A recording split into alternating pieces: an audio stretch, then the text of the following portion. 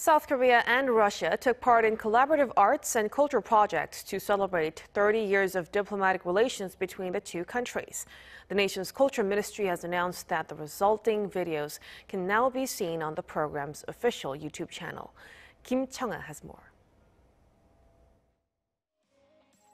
Back in 2018, Russia and South Korea announced 2020 to 2021 as the year of cultural exchanges between the two countries, in commemoration of the 30th anniversary of diplomatic relations.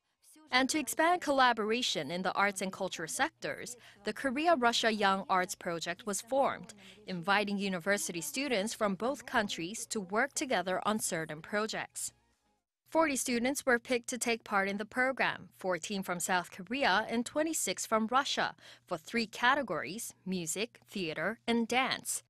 From April 2021, the students met online twice per month with professional mentors to create work, which has been showcased on the program's official YouTube channel.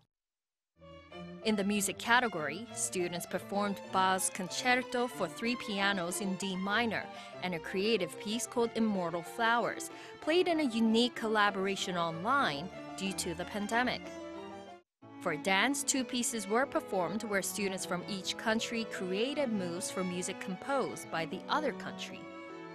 And for theater, students performed a new theatrical piece named Cafe Contrabanda Club, based on the theme of communication being used as a way of helping those fighting loneliness, especially amid the prolonged pandemic.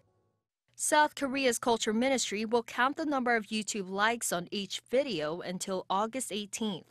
And together with online survey results, we'll pick the best project out of the 3.